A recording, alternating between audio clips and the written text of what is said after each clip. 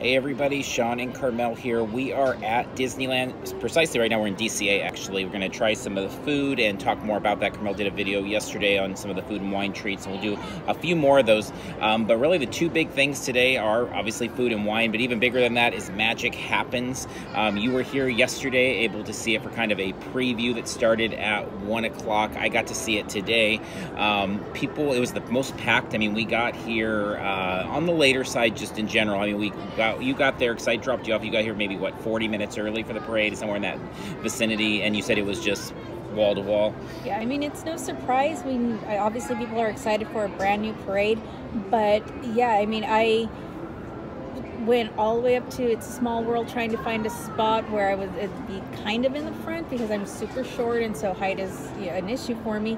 And so I went all the way to Small World and I couldn't find anything. I walked all the way back and I couldn't find anything. Really the only place that I found any space, it wasn't even in the front, was over by the fire station. But we were like 15 people back there or something. Yeah, we were nowhere near the front. Yeah, I mean, we didn't put in the time that other people did and stuff, but people are definitely excited. But like through the hub area, I mean, it was just stacks and stacks of people. I mean, I've never seen the crowds like that for any of the parades in the past, but again, this is a brand new one, so it makes sense. Yeah.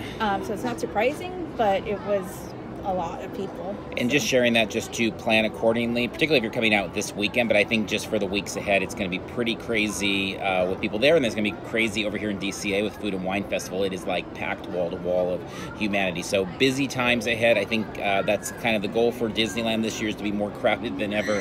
After last year, some things in Forbes and stuff like that about people not coming out for Galaxy's Edge. I think the plan this year with the 3-day ticket price and all these other things that they're doing to try and really get the parks packed. So with that said, though, Magic Happens. Let's go ahead and show you just a few little snippets of it here, and then we'll talk about a couple things, and then we'll get back to the food.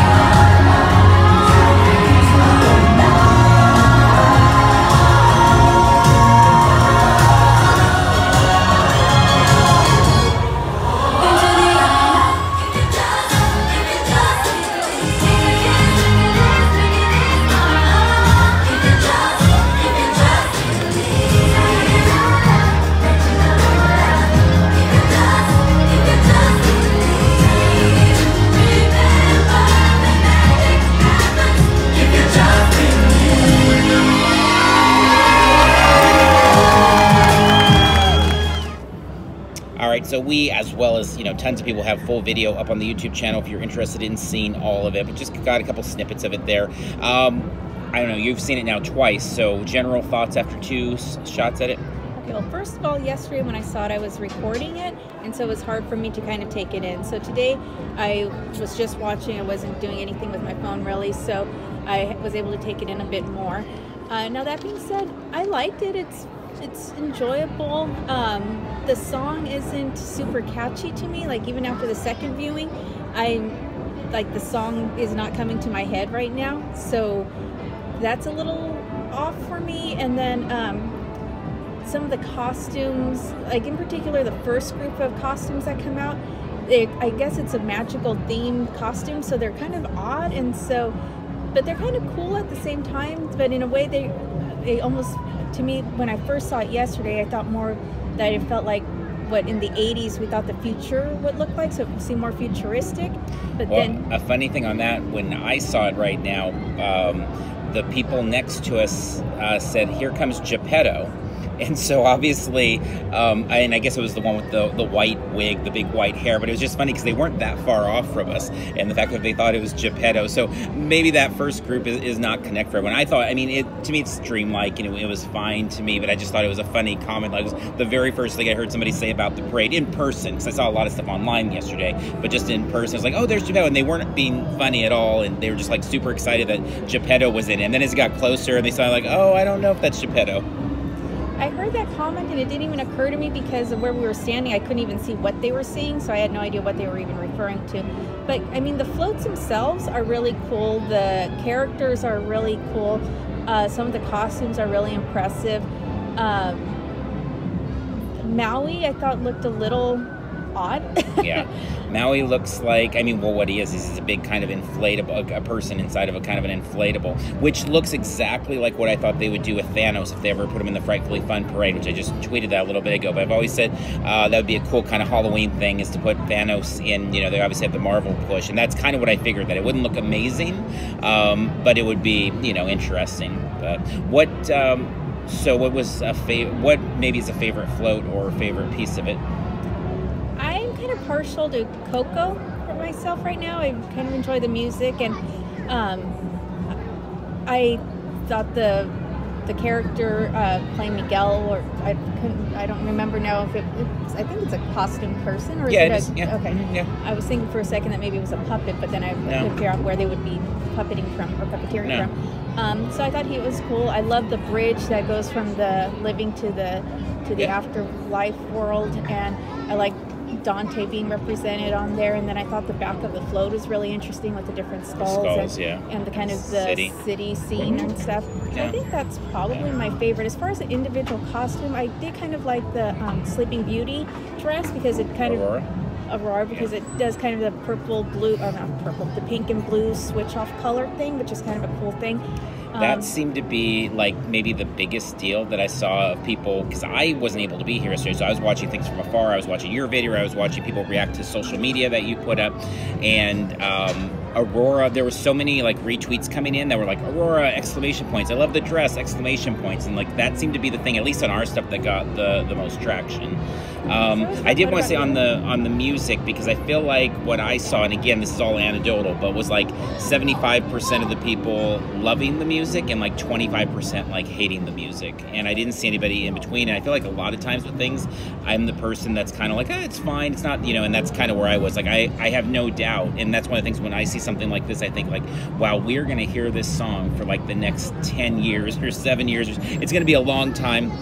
And over that time, we are going to, I'm sure, really grow to like it. But it didn't like grab me in like a profound way of like, oh, I need to hear it all the time. But I did think it was quite cool overall. I think with you, Coco was maybe my favorite float, although the whole Moana section, which I thought it was interesting that Moana got such a big part, because you have Moana and the waves, the water, and then you've got the dancers, and then you've got Maui coming. I thought that's kind of interesting, just that she has such a huge part of the parade. But I think it's going to be incredibly popular. I mean, so many people. I saw very little I saw almost no overall negatives online yesterday. And not that I combed every single tweet or whatever, but I think that for the most part, people really like it. And we'll see this weekend as everybody gets to see it. Yeah, I think I saw a few comments of people being surprised the sword in the stone was represented in there because it doesn't really fit with the other newer characters and stuff. I think it's the magic, yeah. But it is totally, magic happens and he pulls out the sword and stuff. So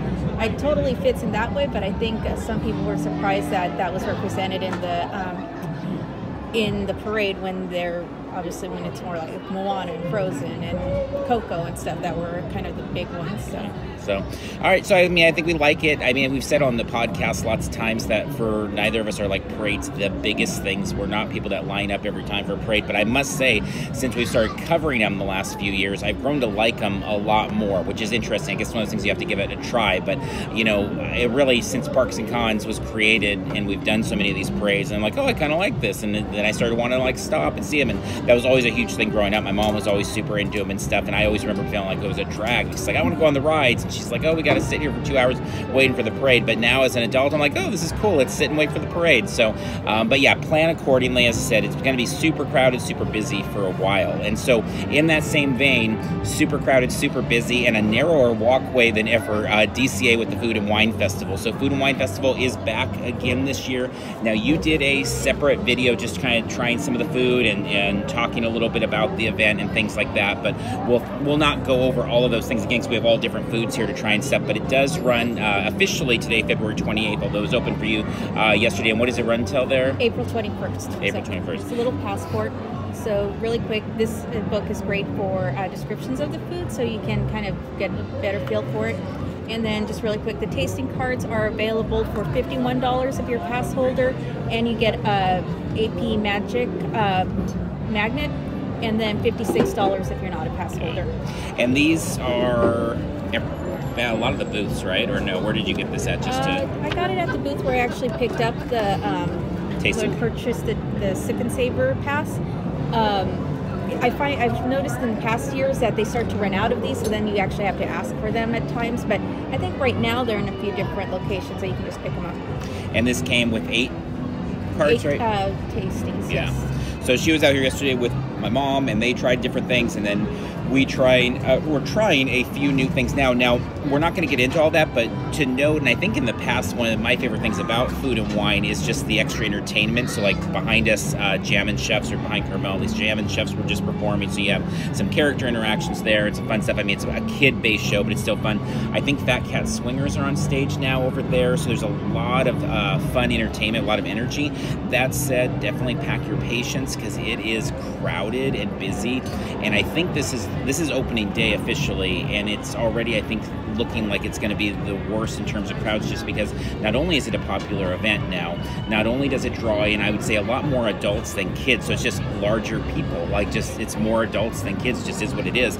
But also the Avengers campus, the Marvel walls have extended further into the walkway, so it's kind of interesting, like just before the booths started opening up, that wall kind of came out even more, so it is like a narrow, relative to big theme park, walkway areas, it's pretty narrow. So I would imagine like tomorrow is going to be absolutely insane, because as we were walking through, it was like whatever, 4:30, 5 o'clock, and it's already, a lot of people aren't even here from work yet on a Friday. So big crowds. Pack your patience and pack your appetite, obviously, though, as well. So want to pick one of these things that I don't even know the name of any of these. Like, I picked a couple of them out, but what do we got? Well, using the passport, I can describe it to you. So at the Nuts About Cheese booth, there's the Impossible Cheeseburger Mac and Cheese, which is described as being with impossible meat made from plants topped with special burger sauce. Special burger sauce. That is. So this is vegan then? Or they're vegetarian? It's listed as vegetarian. There aren't any vegan things listed. It marks off gluten-friendly, kid-friendly, plant-based, and vegetarian, but it doesn't specify vegan. So. And I've always been kind of back and forth on Impossible myself. Like, sometimes I've really loved it. Like, there was that shepherd's pie or whatever during the Christmas time that I thought it was fantastic. And then, like, last year at this event, go ahead and try. Yeah, the slider was like, not as much my thing.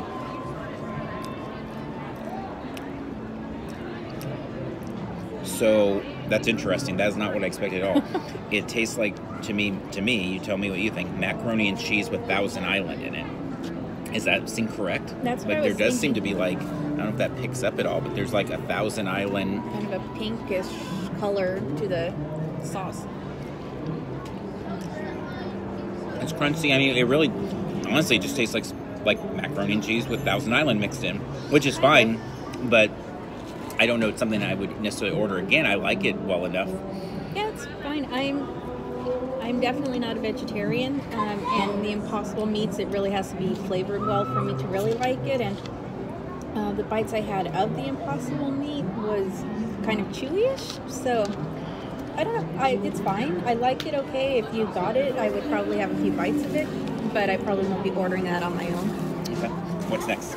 So next up, we went to One in a Melon, and I got kind of adventurous on this because I've not had anything like this before, but it's a poke style watermelon with cucumber. It's watermelon cubes marinated in citrus soy poke sauce on white rice, topped with cucumbers and red onions, with I don't know what that word is. Sure. I'm not sure what that word is, but it is a vegetarian option, it says, and gluten-free and plant-based. So I am not really, in general, a fan of fruit being added into, like, I'm really very one-dimensional when it comes to my fruit. Like, I like it more as like a sweet dessert type thing. So again, I know that's not the norm these days, but I'm gonna try it, but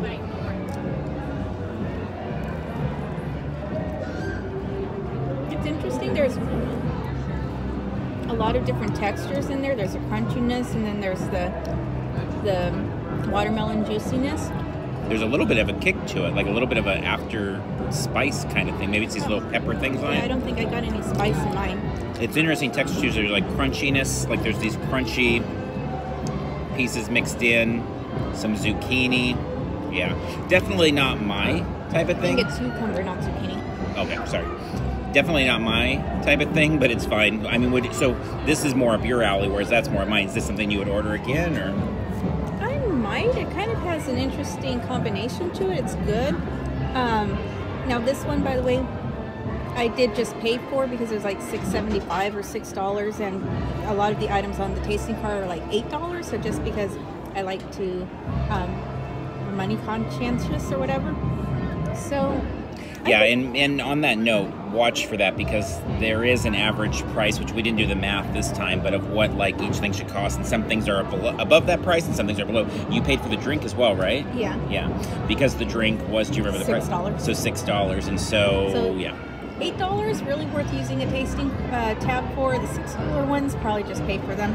Yeah. Okay. And we'll be back lots of times. So I think I actually might get this again. It's an interesting combination. It's really interesting. Okay, what's next? So I got the house-made watermelon agua fresca, which is fresh watermelon, peaches, agave nectar, and fresh lime juice, and it's non-alcoholic. And now, you said they ran out of ice, right? And so she got ice to add to it. The only reason I bring that up is because I do think your mileage varies a lot of times with the boost from our experiences in the past. Is sometimes things are much spicier one day and not quite as much the other day, or colder, or they run out of things. So, I mean, they do a good job of trying to be consistent, but I do think there's a little bit more variation with these experiences than there are with the normal Disneyland food. So, yeah, what do you usually think? they'll ask you to wait if they're out of something. I like it. It's really good. I usually have just straight up watermelon agua fresca, and so this isn't quite as sweet as that because you can taste the lime in it and you can taste the other fruit. So I definitely like it, and it comes with a little watermelon wedge in it. So I love agua. Generally, I'm a big fan of fruit. So. Yeah, it tastes just like, I mean, it tastes like what like watermelon juice basically is. It's like a Yeah, it's good. It tastes like exactly what it looks like. It doesn't have any. These all had kind of a surprise element to me, and that's just like, yep, it tastes exactly like what it looks like. So cool. Well, and you don't normally drink watermelon agua fresca. It's usually a little sweeter. So Okay. the other Well, that's good. fruits, that's what I'm saying, kind of tones it down, so it's not as sweet as sometimes I've had in agua fresca. But it's Good good. to know. I like it. All right. Next up. So next up, we went to Peppers Caliente, and we got the creamy poblano pepper pasta, which is rotini pasta with roasted poblano sauce, garnished with roasted red pepper drizzle and crumbled cotijas cheese. All right.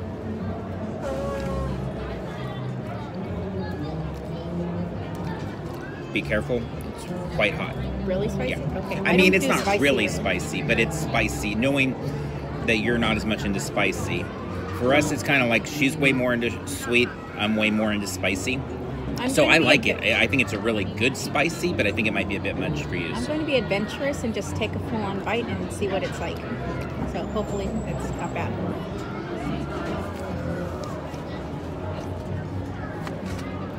I do like that a lot. That's definitely my favorite thing so far, but it has a little bit of a kick to it, and it kind of comes towards the end, but it's a really soft pasta.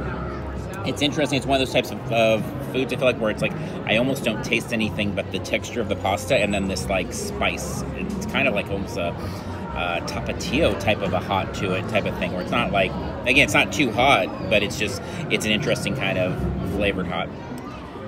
I'm obviously able to still speak, and so it wasn't too hot, but it's definitely warmer than I generally prefer.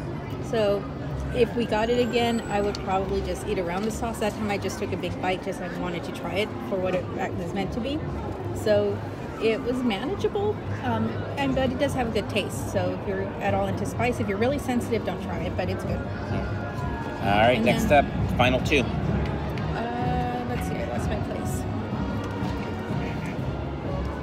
We got the smoked bacon barbecue beef loco moco, which is tender beef served on rice with smoked bacon barbecue sauce. And this one's supposed to be kid-friendly and gluten-friendly. So now what we noted is, because you do not like, you're very tenuous about eggs in general, but particularly you don't like egg crumbs. Yeah, hard-boiled eggs I'm not a fan of. And there are tons and tons of, it's probably more hard-boiled eggs on here than anything else on here. Now, what is the meat? It's a beef tenderloin. Okay. Or tender beef. So the meat is kind of, is that a sauce on top?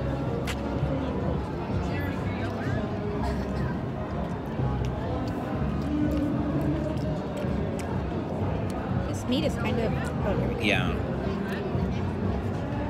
And this is meat, right? This is not Impossible or anything? No, I think it's real meat. It's really interesting.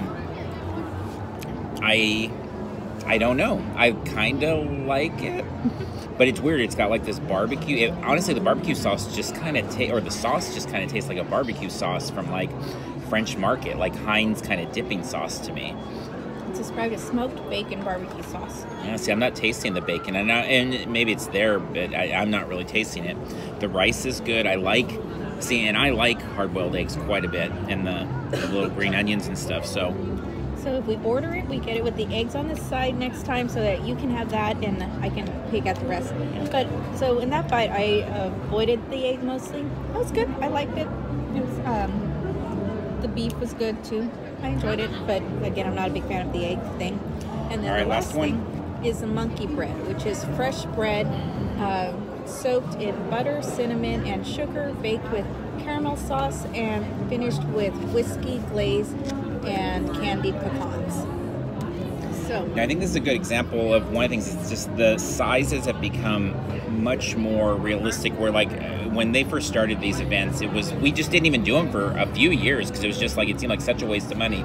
And now it's like I feel like these two or something would be like I'd be full, I'd be fine, and then this is a good sized dessert. this is what it looks like inside. So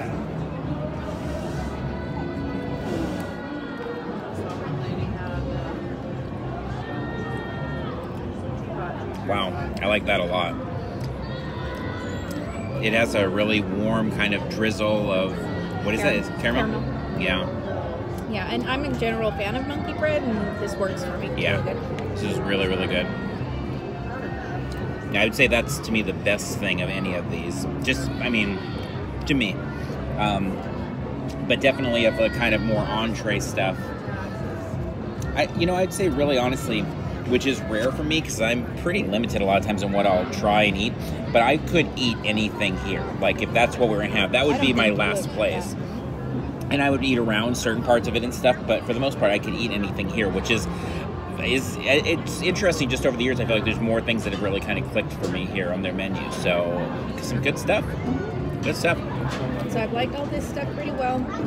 I like the stuff I had yesterday, so I want to look back on that video to see what it was I tried then. But I'm enjoying everything off the tasting card so far that we've tried.